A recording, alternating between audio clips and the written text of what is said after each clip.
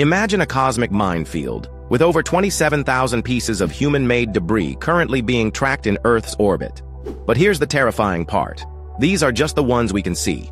Experts estimate there are actually 500,000 marble-sized pieces and a mind-boggling 100 million fragments smaller than a penny circling our planet right now. Every single piece is zooming around Earth at a staggering 17,500 miles per hour. At that speed, even a paint chip can hit with the force of a hand grenade.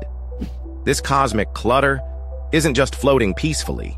It's a serious threat to our satellites, space stations, and future space missions. The space junk ranges from defunct satellites and rocket stages to tools dropped by astronauts. If you could gather all the debris currently in orbit, it would weigh more than 9,000 tons, equivalent to 720 double-decker buses. In just 60 years of space exploration, we've turned Earth's orbit into the universe's busiest junkyard.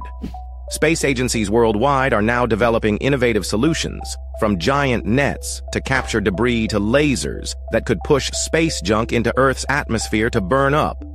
But with thousands of new satellites launching each year, we're in a race against time to prevent our orbital highways from becoming completely gridlocked.